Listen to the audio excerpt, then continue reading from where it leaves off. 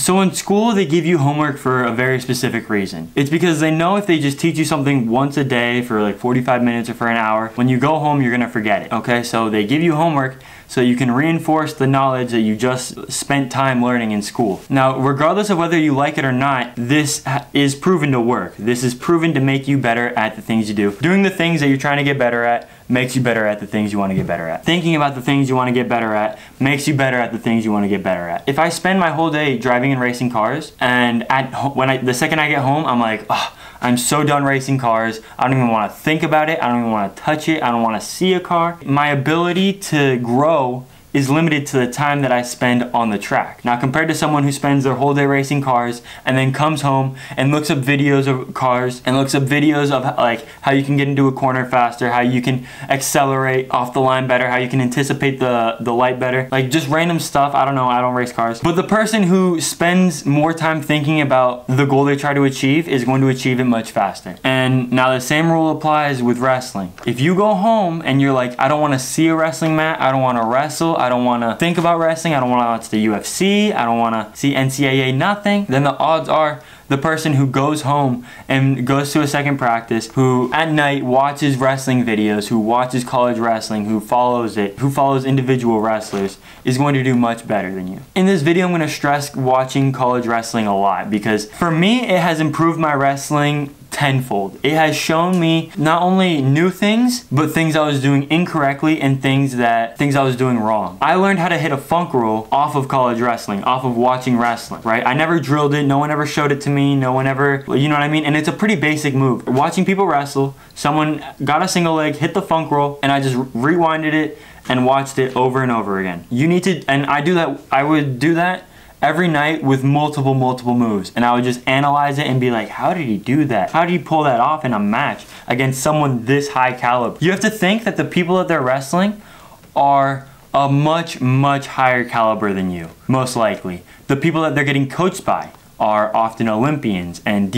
other D1 college wrestlers. The people that you're getting coached by are oftentimes either high school wrestlers, middle school wrestlers, maybe they wrestled a little bit in college. Some of them haven't even wrestled ever in their life. They just picked it up because they get paid extra for teaching and coaching. You have to understand that the people that you're watching wrestle in college are at a point that you want to get to. And they've done the things that you need to do to get to their point. You know what I mean? They've already gone through the pain. They've already gone through it. So, personally, I stress watching college wrestling and watching not only college wrestling, but wrestlers of your weight class. Like if you, let's say you're a 125 pounder, I would watch people from like 125 to like 138 because they're gonna wrestle very similar to you. With the gain of weight in your opponents, you wrestle very differently.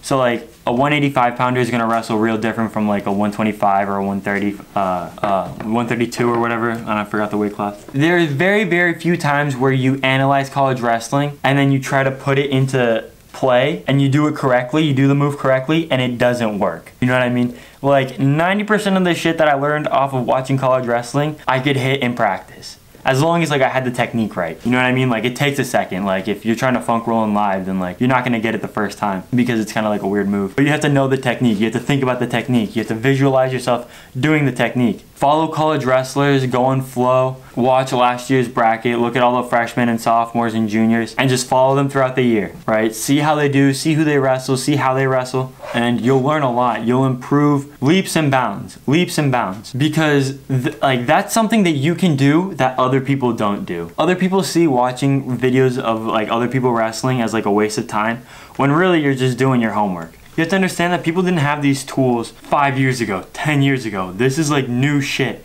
They didn't have videos on YouTube.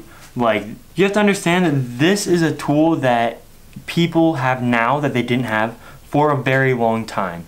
You know what I mean? Most of the wrestlers that you're seeing in college right now didn't have the tools that you have, right? They didn't have the ability to go onto YouTube and find Colette Wrestling, find my videos, find numerous videos of college wrestling. A lot of people had to watch them on VHS when they were younger. They had to watch them on DVDs. They had to go to camps. They had to go to a million practices. You know what I mean? To get to the point to where they got, they had to do a ton of stuff with a lot less than what you have right now. The internet is such a massive tool. You can improve yourself. Like with just the internet, you can improve yourself 100% easily. You can improve your stance, you can improve your shot, you can improve everything in your wrestling game just by watching and learning and figuring it out and making it happen and putting it into action in practice. Right? The most important part is if you need to write it down and then look back at it before practice and hit that shit. So yeah, if you guys like that video, hit the like button, hit the subscribe button. I know it's kind of a shorter video, but until next time, I'll see you guys. Peace.